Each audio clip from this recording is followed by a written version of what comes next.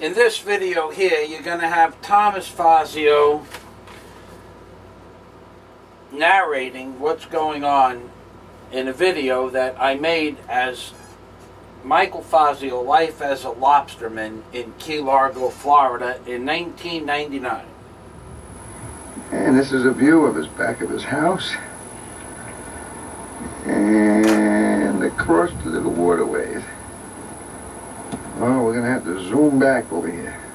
Not too good with this camera? Give me a break. So, this is where he lives, on his little canal. And we'll be waiting for him to come down the canal like the African Queen. Well, that's it for now. This is one lobster boat coming in. Don't know if it's Michael. This is Captain Jimbo's boat.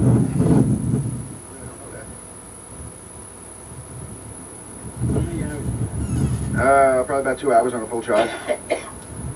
Can't read the name of it, because we don't know.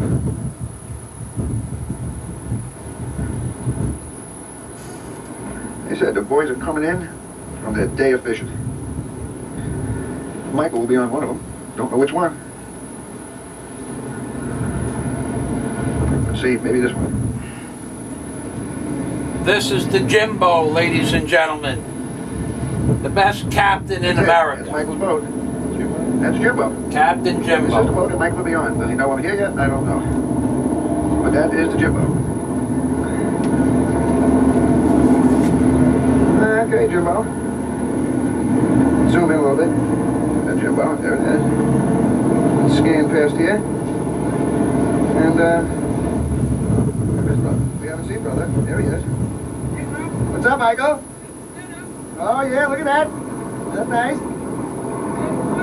Oh yeah, look at that. That's a beautiful thing.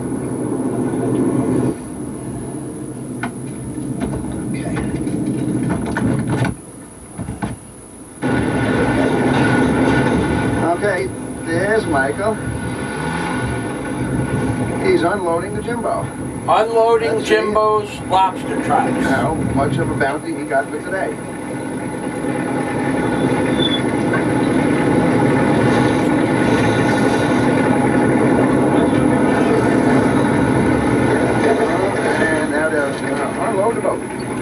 At the end of the season, the lobster traps have to be offloaded manually onto forklifts and then placed on larger pallets and stacked for the winter or for the summer.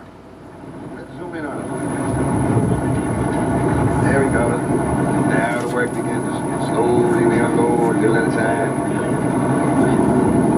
Don't you love those fish heads? I hate them dead, stinking fish heads. Okay. Here he is. Michael will like the fish heads. Each one of those traps weighs 125 pounds.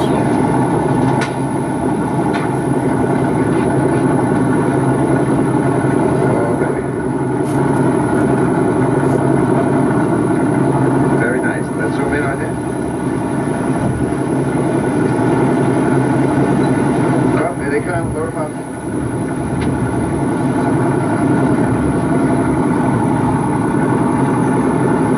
Day's work. Now they have to load all the stuff back up on the shore.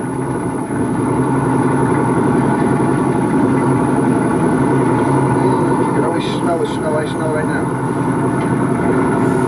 And as you can see, they have to be manually manhandled onto the pallets and then once again moved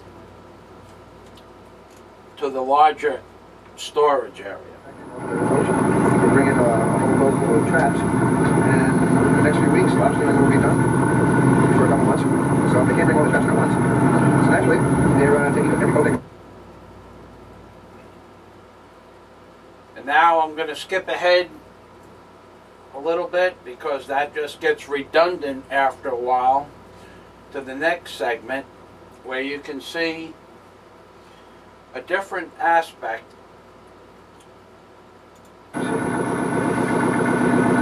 Okay, lower the traps up. Oops. One by one, load them up. Oops. We need to go skip ahead a little bit further.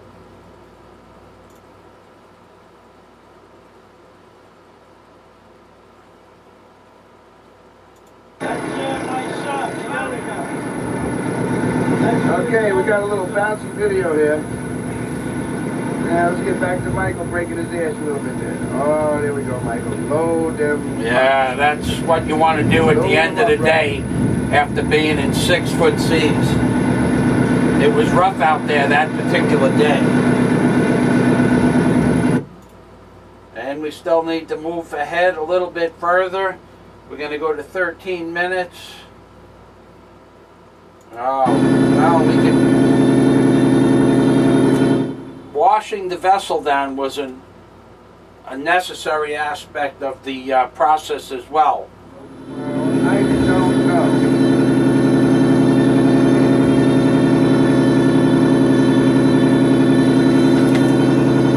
This is... Life as a lobsterman, anywhere in the world for that matter, but this particular scenario is in Key Largo, Florida.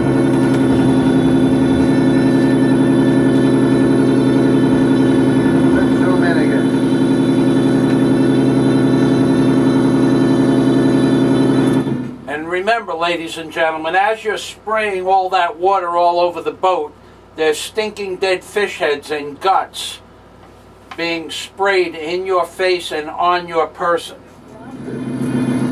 from the remains of all the nonsense that went on during the day. He comes in, and there's his boss. Oh yeah, my father, as usual, is getting in the way. Let's see him. Let's pan back to Michael. Look, Ma. Look at your son. He's fishing. He's on a fishing boat. Lobster boat. Well, let's go back to Dad. There's Dad. There's Dad. Being annoying, standing in the way, getting in the way of the high-low. As usual. Yeah, there he is. We got Dad. Let's go back to Michael. Oh, yeah. Oh, that's a nice one. That's dinner. Oh, look at that.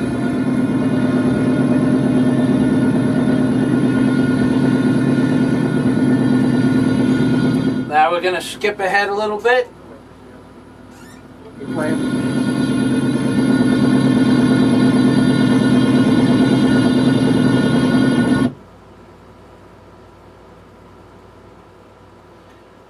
To a part where I'm supposedly cleaning a fish, if I have this paperwork right.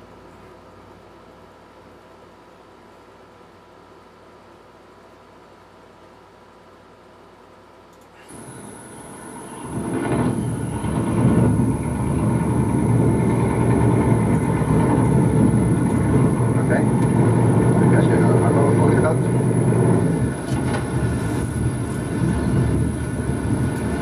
well, Pelicans over there getting the meal. The Pelicans, they just... There we are unloading the traps. Unloading the lobsters. And the pelicans are looking for a free meal. There you go. Load them up. Load them up.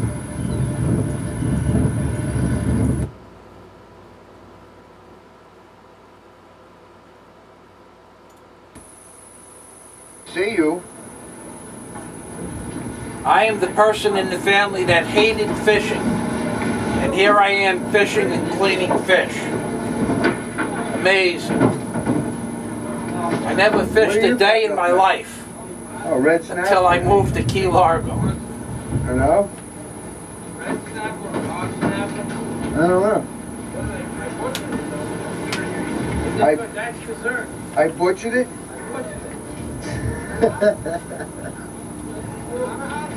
What is it then? Hogfish. Me cleaning fish. Imagine that. Okay.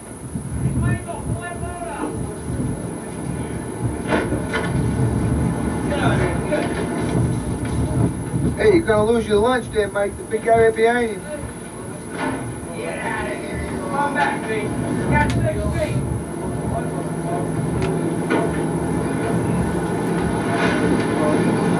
Keep that thing running? Yeah. Just because I ain't looking through the view. I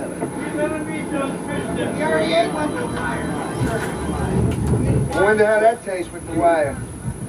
It's going, Mike. I got it.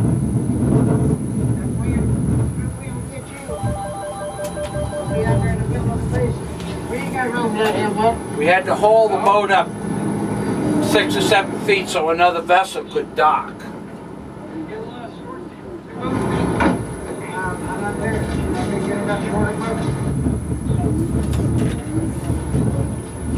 I'm going to fast forward this a little bit.